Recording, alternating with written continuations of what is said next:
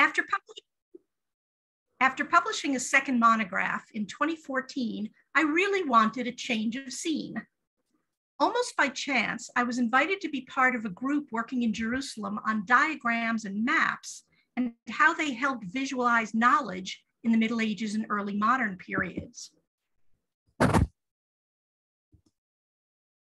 dear.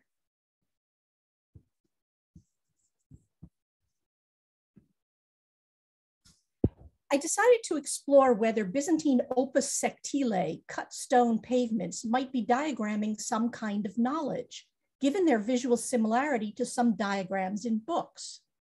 I spent a year working on these floors without being able to prove that hypothesis, which was frustrating. Perhaps my most important insight was that basic work on Byzantine diagrams still needed to be done. Specialists had touched on the topic, of course, especially scholars working in Byzantine sciences, but no one had tried to look at Byzantine diagrams as a whole. In the book that emerged from the Jerusalem Working Group, I published an overview of the corpus, a prolegomenon to Byzantine diagrams, showing the wide range of fields in which diagrams appear and also where they don't appear. For example, as far as I know, there are no Byzantine diagrams that show extensive genealogies or histories, unlike their abundant use in medieval European manuscripts. Unfortunately, my chapter was the only treatment of Byzantine diagrams in a book of over 500 pages. In 2018, I co-organized the annual Dumbarton-Oaks Symposium on the topic of Byzantine, European, and Islamic diagrams. And by the way, Islamic diagrams are just as neglected as Byzantine ones. The book that resulted from that conference is in press right now. It has papers, as you see, on Byzantine musical, astronomical, cosmological, and medical diagrams, as well as my own essay on theological diagrams. I hope the Dumbarton-Oaks book will stimulate much more work in the field. I'll take this opportunity to promote another book with which I was not involved at all, The Companion to Byzantine Science, edited by Stavros Lazaris and published in 2020. It contains some excellent essays that touch on diagrams in the Byzantine sciences. The bottom line is that there were quite a lot of diagrams in Byzantine manuscripts, and they're not hard to find if you're looking for them. The challenge is that they're not recorded in resources like the Pinakes database, or such earlier resources as the 12-volume catalog of Greek astrological manuscripts, which focus on identifying texts. The Greek word diagramma means something marked out by lines, and linear diagrams accompany a diverse range of Byzantine texts, especially those related to the quadrivium. These linear diagrams, diagrammata in the plural, but also called schemata or cathagraphes, are easily recognized. They may have data organized in columns or rows, or in simple geometric shapes with a few or many lines. I'm showing some examples on the left. Sometimes diagrams are more complex, with many words and even images, but still organized with lines. We can call these imagistic diagrams.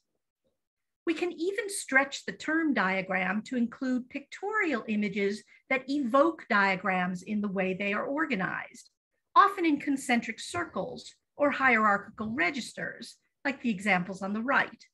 I'll call these diagrammatic images.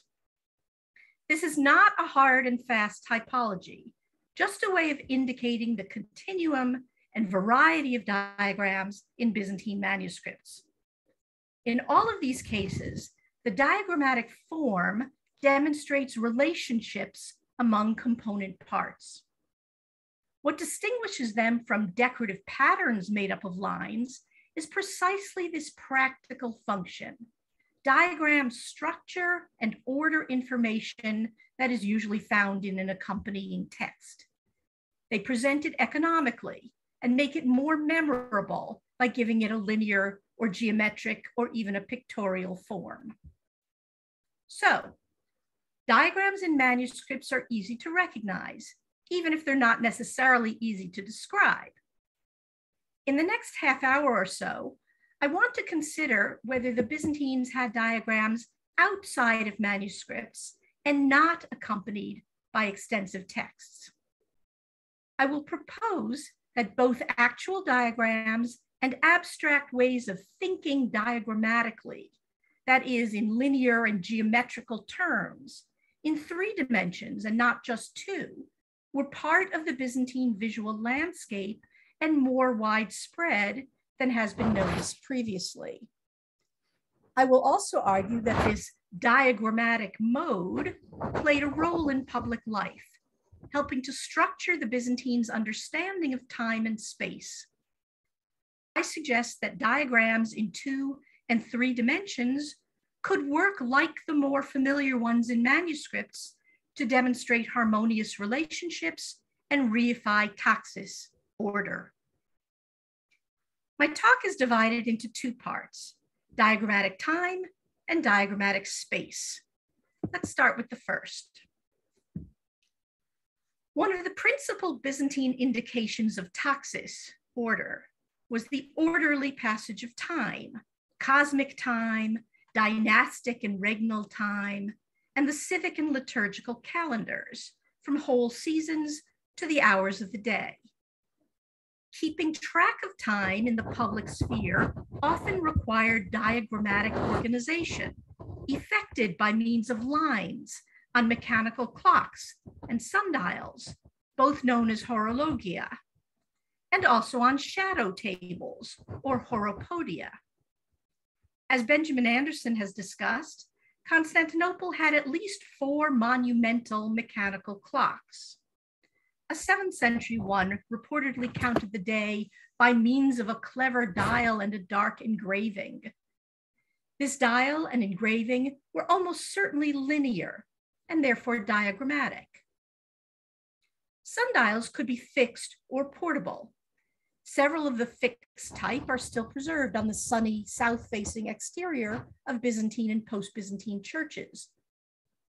At the Chemesis church in Scripou, 10 Greek letters mark the hours, and the equal divisions of the semicircle imply that the length of the hours is always the same.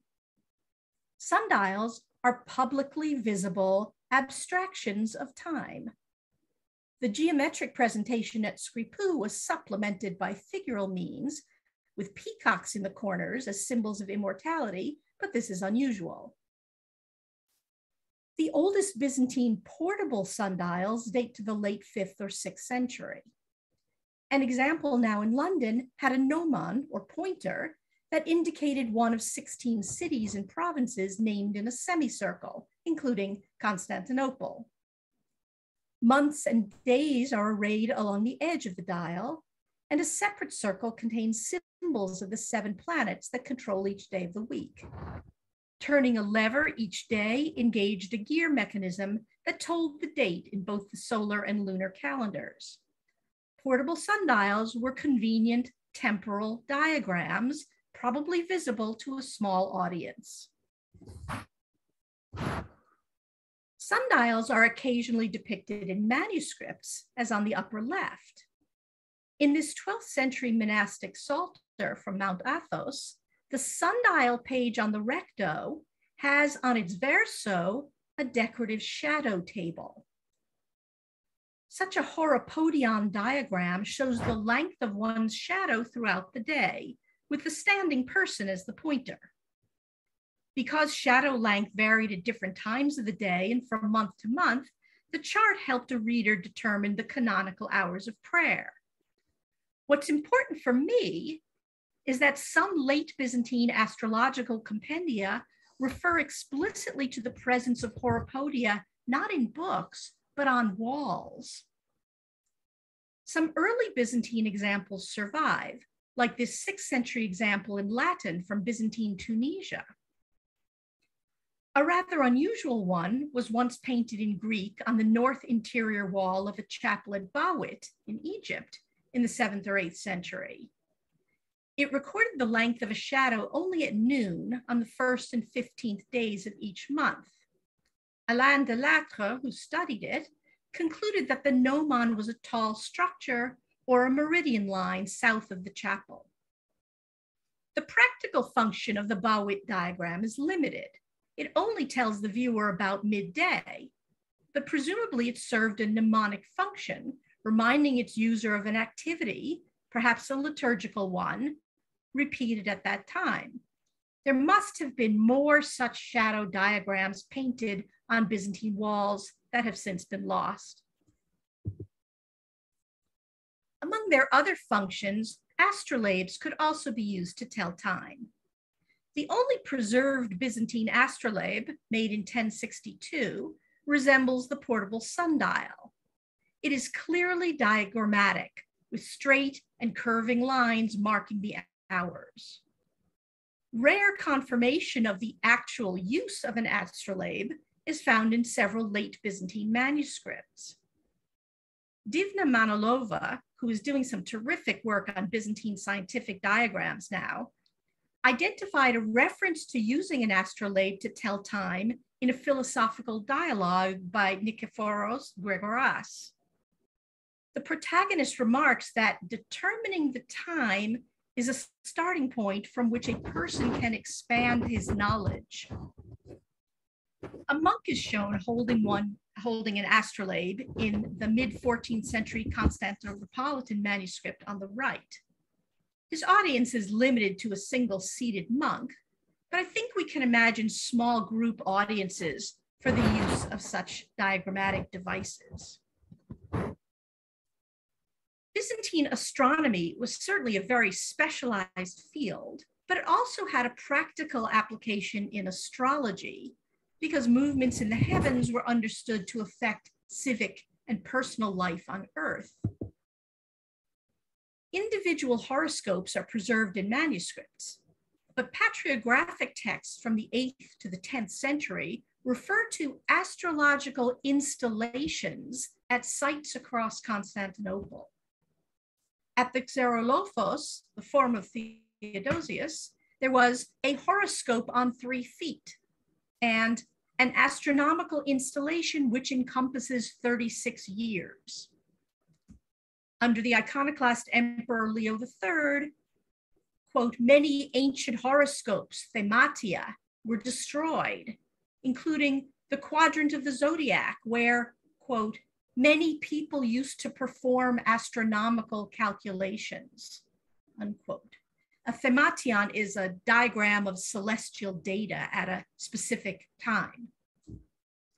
Now, it's impossible to know the precise form of these Constantinopolitan thematia, but it seems likely that they were elaborate sundials with the planets and zodiac marked. And the calculations were evidently done in public. We should perhaps imagine something like the meridian in the late 1st century BCE pavement of the Campus Martius at Rome. A north-south line in gilded bronze represented the year. Small perpendicular lines marked the 360 degrees of the zodiac, and zodiac signs and information about the seasons were inscribed in Greek. The meridian measured the passage of the solar year as the sun moved through the zodiac, and such a public meridian may have helped diagram time passing in New Rome as well. There was at least one monumental zodiac diagram in Constantinople, still extant, I hope, in the early 12th century pavement of the Pantocrator Monastery Catholicon. This opus sectile zodiac wheel divides the signs into groups of 3, separated by images of the 4 seasons. It is a diagram of the orderly cosmos, reinforced by figural images of the seasons, hunting, and farming elsewhere in the pavement. Zodiac imagery presented in a circular format was widespread in the early Byzantine Eastern Mediterranean, and examples are also preserved in several post-Byzantine churches. At a church in the Mani, concentric circles contained Christ at the center, then angels with zodiac signs in the outer ring. And at a church at Milies in the Pelion Peninsula, the central figure of Kronos is encircled by seasons, the zodiac, and the wheel of time or fortune. Such hierarchical nested circles are definitely diagrammatic. They show at a glance that Christ, or time, is the locus from which the heavens and earth unfurl in an orderly fashion.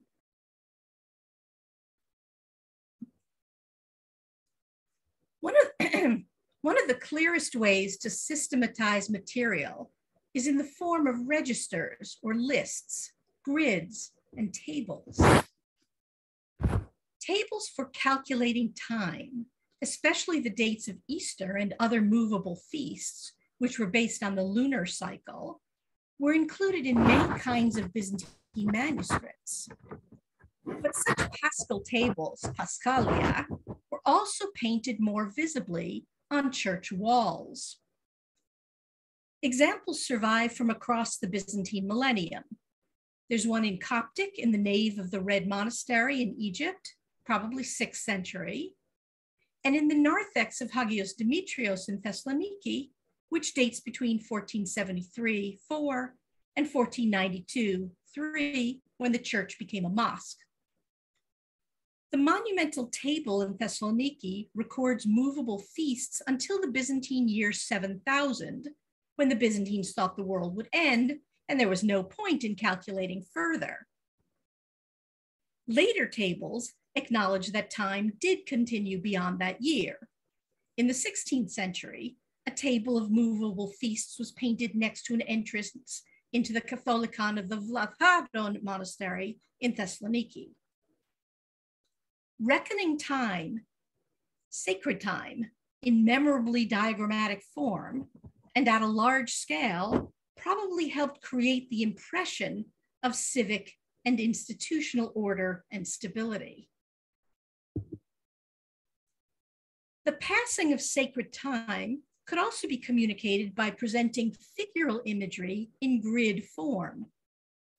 For instance, the life of Saint Euphemia is depicted in the late 13th century frescoes in her church adjacent to the Hippodrome in Constantinople.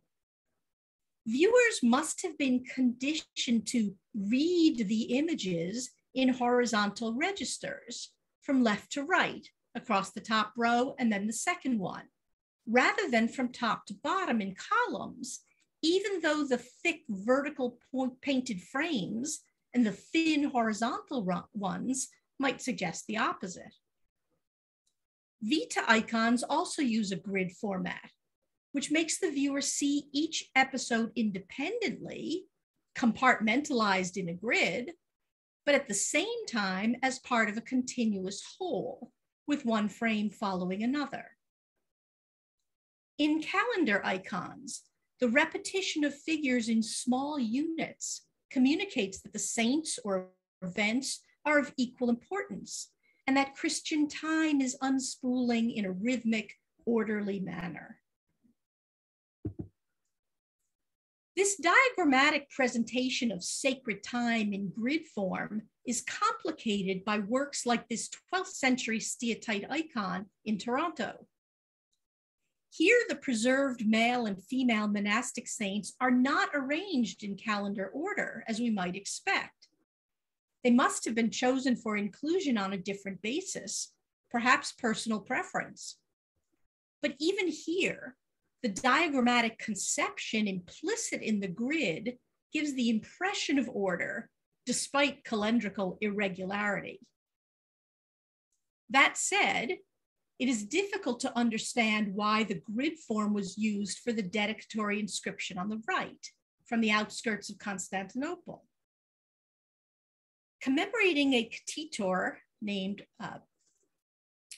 Poulos, the text is presented in the form of a 6x6 grid with one or several letters in each compartment. The format makes reading the words more difficult, and it does not facilitate recall, which is the goal of most grids and of diagrams in general. Perhaps in this case, the grid was meant to elevate the text, imposing a format that was familiar from important seeming tables or charts like the ones I've just discussed. And by the way, since I'm speaking about time, the few publications of this plaque date it to the Byzantine year 6021, which is our year 512 or 513, but the carver clearly left out a digit. The minuscule letters and the ligatures here absolutely preclude a date in the early 6th century. So it dates to somewhere in the 13th or 14th century. I'll conclude this section on time with the only genealogical relationship that is regularly presented in diagrammatic form in the Byzantine world. The tree of Jesse first appeared in manuscripts as a simple stemma branching from the top down along the female line. Later visualizations have the more familiar tree form, with Jesse, the father of King David, at the base. From his loins sprouts a sturdy trunk that leads up through the male ancestors of Christ, culminating in the Theotokos, or Christ himself. The oldest monumental example that survives from the Byzantine world is on the exterior of the Panagia Mavriotissa at Kastoria, painted around 1260, and perhaps contemporary with its depiction in the cloister of the Perivleptos monastery in Constantinople. The tree of Jesse seems to have developed alongside diagrammatic images of the Komnenian imperial line. As you can see at the Mavriotissa, Michael VIII Paleologos was shown to the left of the tree next to a Komnenian emperor, suggesting a dynastic continuity, but a false one, parallel to that of Christ. The tree of Jesse continued in the Paleologan period and was also adapted to depict the line of succession in the Serbian kingdom and empire. Diagrammatic images like these made public arguments about legitimacy, manifested over time. The second part of my talk today is about diagrammatic space. So far, I've proposed that grids can suggest the passage of time, but they can also indicate a hierarchy of space. On the sliding lid of the 10th century Limburg Starothiki, for example, the enthroned Christ is at the center of a 3x3 grid. It is immediately clear that the other 8 compartments revolve around the central core, as it were. The same spatial hierarchy is apparent in Byzantine cross and square and other centrally planned churches, where the central bay supports the dome and in turn is supported by the lower vaults. As is well known from surviving decorative programs and ekphrases, the decorative scheme of such spaces was also hierarchical, with the most sacred images closest to the dome that represents heaven, with Christ at the center. In her recent book, Jelena Bogdanovic asserted that the grid-like cross and square church was an assemblage of modular, essentially cubic parts that, quote, reveal the diagrammatic reasoning behind their creation, unquote. She notes that such diagrammatic design was not only a practical strategy, but also a carrier of architectural knowledge. The orderly presentation of figures in stratified sacred space was adopted across the Byzantine world, from southern Italy to Cappadocia, and it was probably the most widely recognized instantiation of three-dimensional diagrammatic tάξις. Henry Maguire and Cecily Hillsdale have both observed that imperial imagery in Byzantine manuscripts is often diagrammatic, following a clear geometric layout that makes the images immediately comprehensible as what Maguire called icons of power. We can see this very clearly at the upper left in the Pseudo-Dionysius manuscript sent to Saint-Denis in the early 15th century. Repeated triangles reveal the divine and family hierarchies, even if they're not drawn in, as I've done here. The same is true for imperial imagery outside of manuscripts. On the front of the Byzantine crown sent to Hungary around 1074, Christ is the apex of a triangle with the archangels Michael and Gabriel in the lower corners. On the back, Emperor Michael VII Dukas presides over his son Constantine and King Geza I of Hungary. The same composition was often used in ivories and in wall decoration, as in the examples I'm showing here. In both of these, the three heads form one triangle, and the imperial hands create an additional horizontal base for the triangle of Christ's head and torso. I think these triangular schemata were so widespread in Byzantine portable and monumental arts that they were immediately perceived as hierarchical diagrams, even if the connecting lines were not drawn in and this terminology was not explicitly used. Linear and imagistic diagrams sometimes accompanied discussions of theological concepts in Byzantine manuscripts, as my essay in the Dumbarton Oaks volume will show.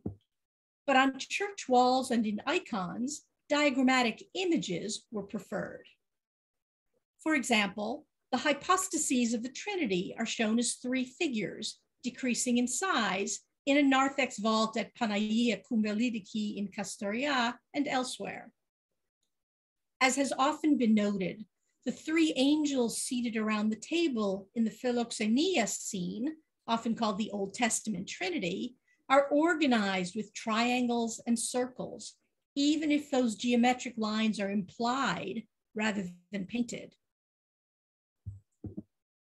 Concentric circles structured the biblical Garden of St. Anna in an early 14th century ekphrasis by Theodore Artakinos. The ekphrasis presumably made sense to listeners or readers because it had something in common with actual Byzantine gardens. The author evoked a space ringed with cypress topiaries and enclosed in a circular wall. Fruit trees were evenly spaced inside rings and terraced around a central pool. A 14th century allegorical poem by Theodore Melitiniotes also describes a garden planted in circles. Now, in the absence of any excavated Byzantine gardens, this diagrammatic arrangement cannot be confirmed, but the literary text suggests that the presence of circular patterns in the landscape, or at least a habit of thinking in such patterns.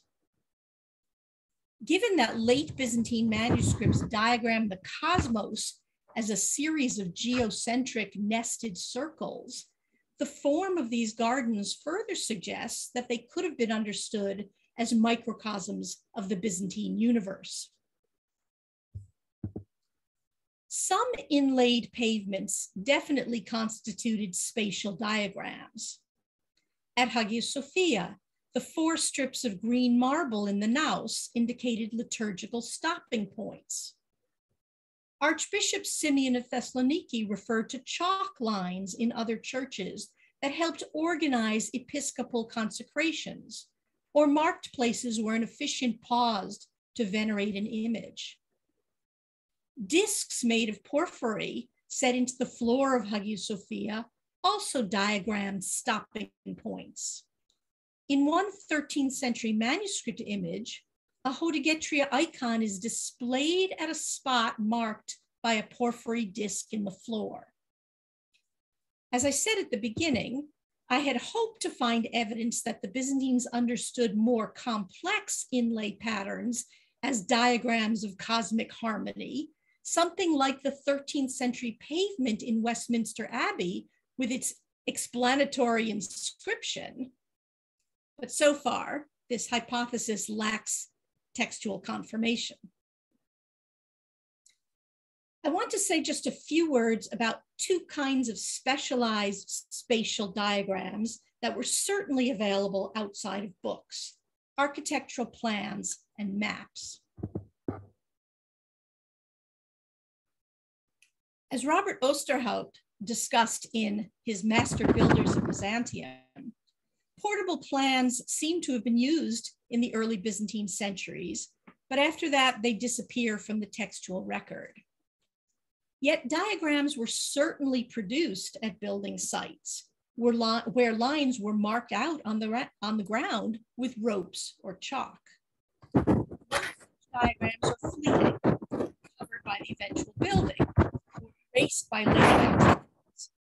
But a basilica plan sketched on a brick, seen here on the left, and a few inscribed lines confirm the practice of diagramming at building sites between the 6th and 11th centuries. Turning to maps, it seems that the Romans' precise system of land measurement, centuriation, was not maintained in the Byzantine world. But less accurate spatial mapping was done using ropes or sharpened instruments. And Fabio Acerbi argues that all parcels of land were conceptualized as quadrilateral. Some maps survive in manuscripts, and the famous Madaba map attests to the possibility of monumental public mapping in a mid-6th century Byzantine pavement. We know that Emperor Theodosius II had a large painted map of the world commissioned and displayed somewhere in Constantinople in 435. There is no doubt that maps circulated in Byzantium for military, administrative, and other purposes. Michael Psellos taught geography in the 11th century using a geographikon pinakion, although we have no idea what it looked like. 2 centuries later, Manuel Holobolos refers to celestial or armillary spheres made of wicker, and also to drawings that, he says, can easily be turned, which may mean that they were not bound in a codex. At the end of the 13th century, Maximos Planudes explicitly states that one can construct a diagram of geography, a diagramma geographias, on a sphere with a 10-foot diameter or on a planar surface 17 feet long. Now, whether he actually produced such a monumental grid or map is unknown. Finally, we should not ignore the potential for abstract mental mapping by non-specialists. In Constantinople, major statues, buildings, and inscriptions defined commemorative, protective, or transportation routes that endured over centuries. Such topoi mapped onto street patterns, help diagram space even without a map. As Leslie Brubaker has said, processions establish power relationships and communal identity. I would say that they help diagram those things. And even when individuals were not part of an organized procession or other group, they found their way around by following a mental diagram. On a more intimate scale, the ceremonial instructions in the Pantocrator monastery typicon are so detailed that, as Nicoletta Isar wrote, one could almost draw a chart of the position on the ground of each participant. Now, I'm not suggesting that maps or diagrams were actually drawn to assign positions during ceremonies and processions, but rather that knowing one's proper place called for diagrammatic thinking. To conclude, I hope to have shown that just as the Byzantines had more diagrams in books than we may have realized, there were also more geometrical and diagram-like things in the Byzantine landscape than have been recognized previously. These diagrams, or things that resemble diagrams, help structure daily, liturgical, sacred, and cosmic time in the Byzantine world outside of books. Many of the diagrams concerned with time required specialized knowledge. Only a literate few could read a shadow table or a Pascal table on a wall, let alone an astrolabe. But those temporal charts could have been read aloud, and the astrological calculations were said to have been performed publicly. Spatial diagrams were more available to non-specialists, to churchgoers, monks, and city dwellers.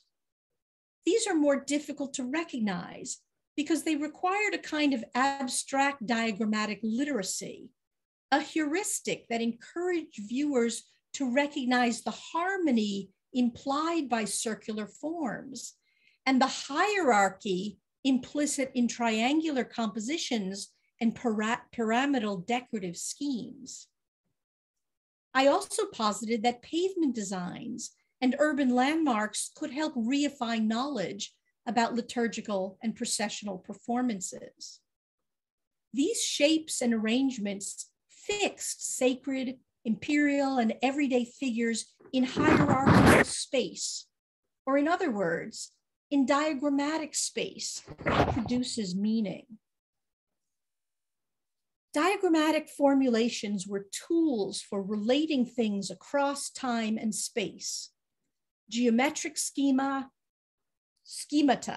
in both 2 and 3 dimensions, and with and without explicit lines, helped encode and make memorable different kinds of knowledge, from the dates of Easter to the routes of processions. In this way, diagrammatic thinking both manifested and reinforced the sense of order that governed the Byzantine secular and spiritual lives. Whether practical or performative, the diagrammatic mode created an impression of tάξις, even when it was weak or absent. Thank you.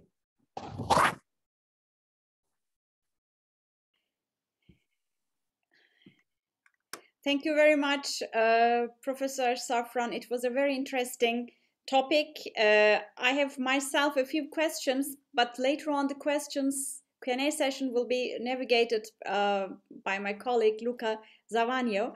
It was a very comprehensive topic. As far as I understand, it has so many layers. First of all, the diagrams in time and space, altogether 2 different realms as well. Is it possible that the space diagrams also have some apotropoic functions, or is there any kind of connection with ancient Egypt, or what could be the guidebooks if there are existing ones? What do we know more about the space diagrams or diagrams in spaces? Because it's a very interesting part. Well, like diagrams that I think have not been recognized enough, I think apotropeia are also in that category. I think they were omnipresent, not just for the Byzantines. And so, of course, as Henry Maguire showed long ago, concentric circles have an association with mirrors and therefore an apotropaic function. So I believe that the concentric circle form of some of the garden and the zodiac pavement that you can see on the screen right now, I think that is something connected to their, let's say, more scientific meaning. So they are mutually reinforcing. They're not separate.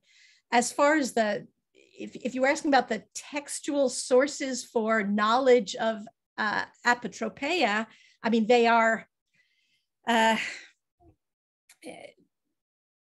that's taking me a little bit out of my comfort zone, but there are many references in Byzantine and more widely medieval texts in Greek, Hebrew, Latin to protective devices. And I think there is a common tradition of certain forms being protective, most notably the concentric circles. You find them in all kinds of texts, and I'm sure one found them in people's talking to each other. They wore devices, they had them in their homes. We see those circles also painted on church walls, and I like the cross, they had a protective functionality. I'm not sure that they could be called spatial diagrams, but many of them had a diagrammatic form. Did that answer your question sufficiently? Yeah, absolutely. Yeah. Thank you very much. I don't think I would go so far as to say there was knowledge of anything, any Egyptian visual language outside of Egypt itself. Sure, the monks in the Red Monastery at Sohag may have seen some things that were Egyptian, but the ancient texts, the Gnostic texts, they go through translation into Hebrew, Greek, and Latin, and of course Arabic.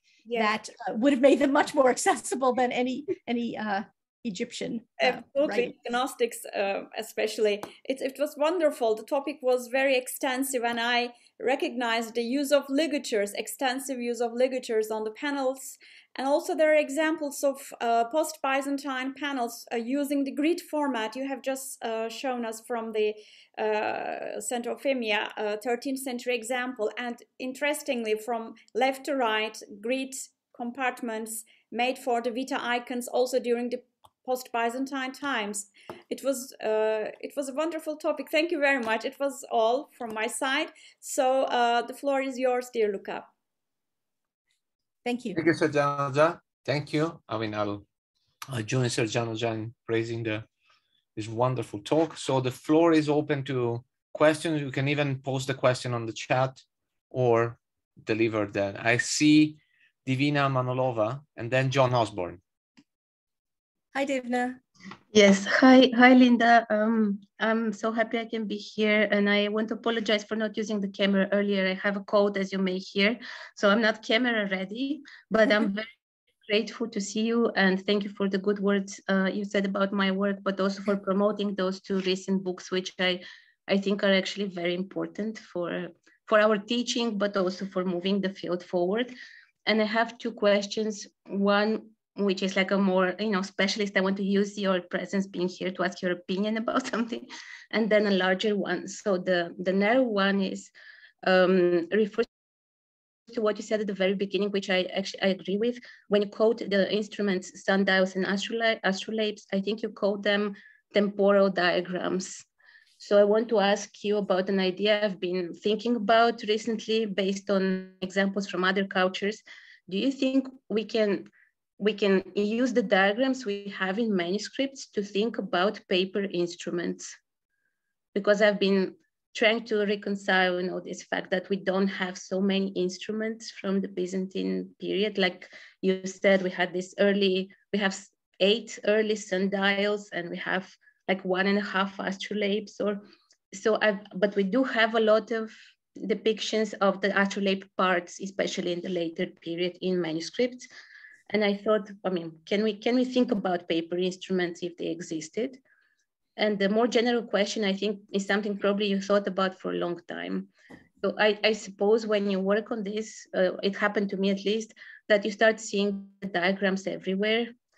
And so I'm curious, during all these years of your project and research, how did your working definition of what a diagram is change? Because I suppose it did. Okay, two great questions there. The first one about paper instruments, by which you must mean parchment, since paper comes in fairly late.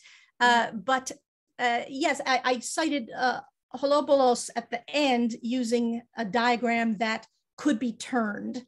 So presumably a large piece of something, parchment, or in his time, it could have been paper, that was, I think, not bound in a book format. But as you intimate, without actually saying it, even things bound in a codex form could be used as an instrument. One could imagine a monastic psalter with a shadow table opened up and with somebody standing in front of it serving as a gnomon, as a pointer for a fairly limited purpose. But yes, Divna has pointed out a very important oddity, but unfortunately one that affects lots of Byzantine material and visual culture, which is that we just don't have as much surviving material as we would like. if we have treatises on astrolabes, why is there only one Byzantine astrolabe from centuries before those treatises? So could diagrams in books have been used functionally? I want to say yes. I'm convinced that they could have been, but part of that conviction comes from my own research history. I once did an article with a co-author about how inlaid bronze bowls could have been used functionally, how they had to be manipulated and not just set on a table as table decoration, let's say. So I'm very inclined to the idea that, yes, even things in the codex form may have served practical functions. And I do think that what distinguishes a diagram is their practical function. Divna also asked the question, and let me say Divna Manilova, I want people who are listening to know her name if they do not know already, because she is doing really fantastic work on scientific diagrams broadly defined in Byzantium. She also asked if my definition of a diagram had changed over time. And yes, that is absolutely the case. I think like most people, I imagine diagrams as, I would say, Euclidean diagrams, as things in the margins of texts that had lines and maybe a couple of letters. And that at the bottom line is the definition of an ancient and then a medieval diagram. But I came to understand that there were not only lots more diagrams, but also many more kinds of diagrams. The theological diagrams I worked on do not look like the mathematical ones. But then after spending a year with people who were thinking very hard about how diagrams and maps communicated knowledge and information, I started to wonder about a broader arena for diagrams. And that's what made me speak some years ago in a preliminary way at a small Canadian conference, and then today, only for the second time, about diagrams in the landscape, as it were, and think that why couldn't a diagram be in 3 dimensions rather than 2? And aren't the repetitive patterns we see in, let's say, Byzantine wall painting and vault structures, aren't they really diagrammatic? And what kinds of knowledge might they be communicating to their users and viewers? So yes, I'd like to think that my ideas evolved over time. I hope most people's do, but it's quite possible that I've gone too far. It may be like, as Divna joked, that once you're looking for diagrams, you see them everywhere. And I think that is a scholarly problem that perhaps is shared by many listeners. When you're looking for something, you find it. If you're not looking for it, you don't even notice. But I guess my position on these, the diagrammatic mode, is that people were so attuned to these geometries that they didn't have to say, oh, that, I'm looking at what's on screen now, that imperial panel in Hagia Sophia, that's a triangle. They sort of recognized the hierarchy without having to put it into words. And if I could just add one more thing, research was just published 9 days ago. I read about this research with baboons. It was a large-scale study that showed that humans recognize geometric shapes. And this was a study from Namibians who had no formal education to French college students. So across a large range of educational background and geography, one of the things that may make us human is the ability to recognize geometric forms, which, I actually have a slide, if I can go forward here. I thought of including this. Baboons can recognize an apple among an array of watermelon slices, but they cannot recognize geometric shapes. And so this research is suggesting that this may even be an innate human trait. And one hates to talk about that in a scholarly forum, right? We know the Byzantines were not exactly like the let's say, the Latins, in the Middle Ages, but there are some things that are human, and this research suddenly appeared on my New York Times feed, so I thought I might share it. So I probably said more than I needed to, but I hope that addressed Divna's questions sufficiently. Thank you, Linda. And if I can add to your last slide, I think we are also the only mammals who recognize music. So there is something about patterning there as well. Good. So I think the Byzantines were human. There's the bottom line. Thank you so much. John Osborne. Hello, John. Hello, Linda. Thank you for a really wonderful talk. So much new information for me.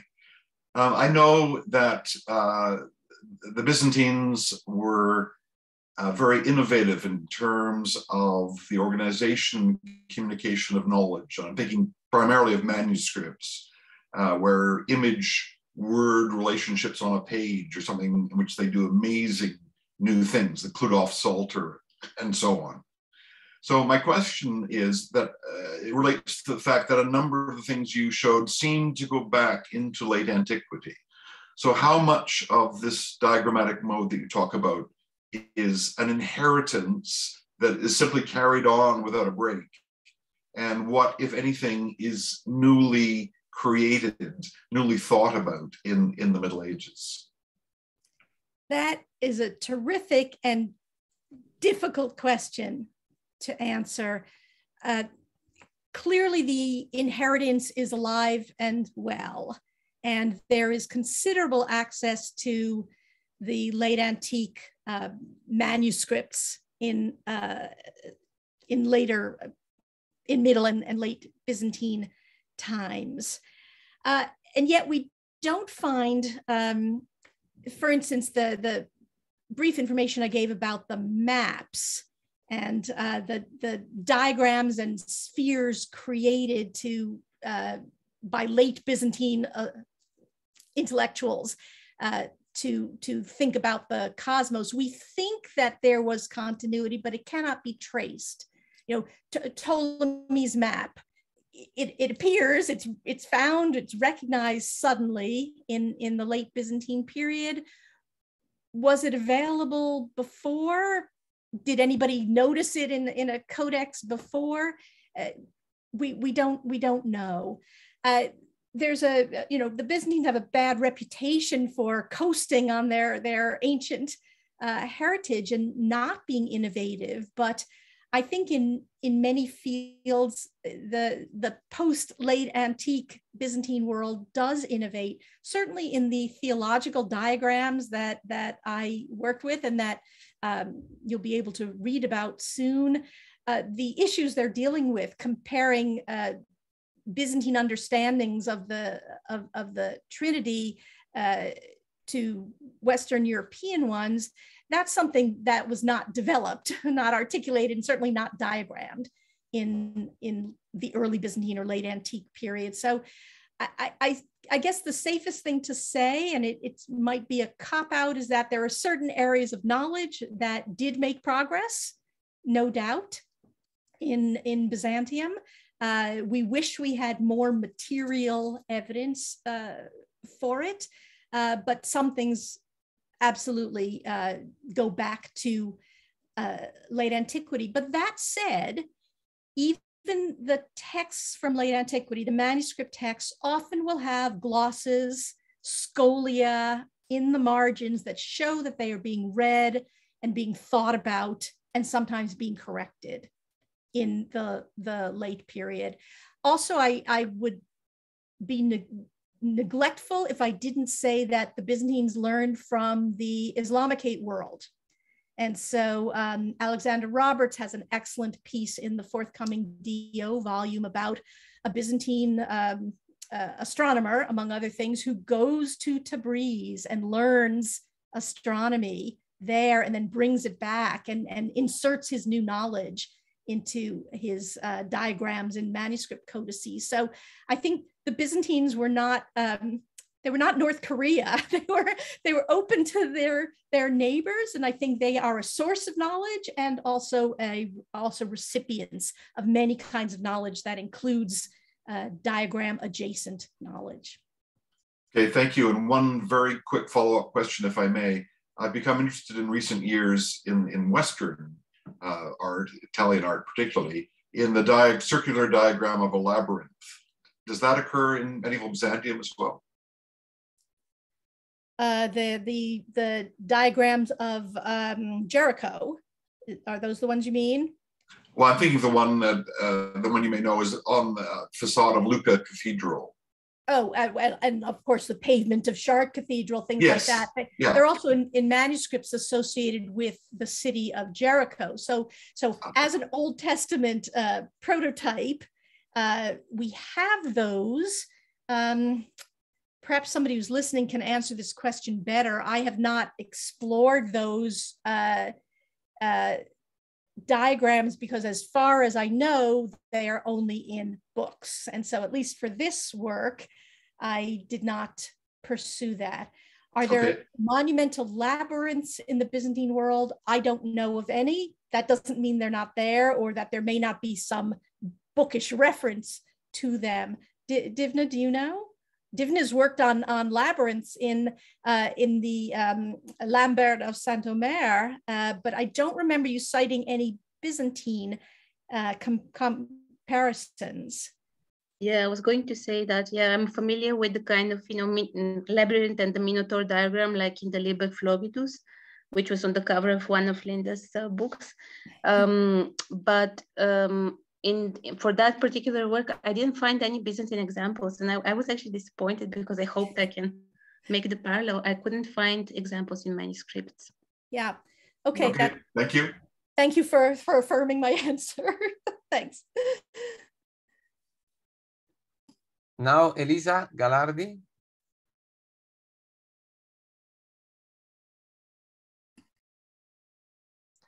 Ciao Linda. Ciao. Ciao, piacere di vederti. Thank you so much for your lecture. That was very, very interesting.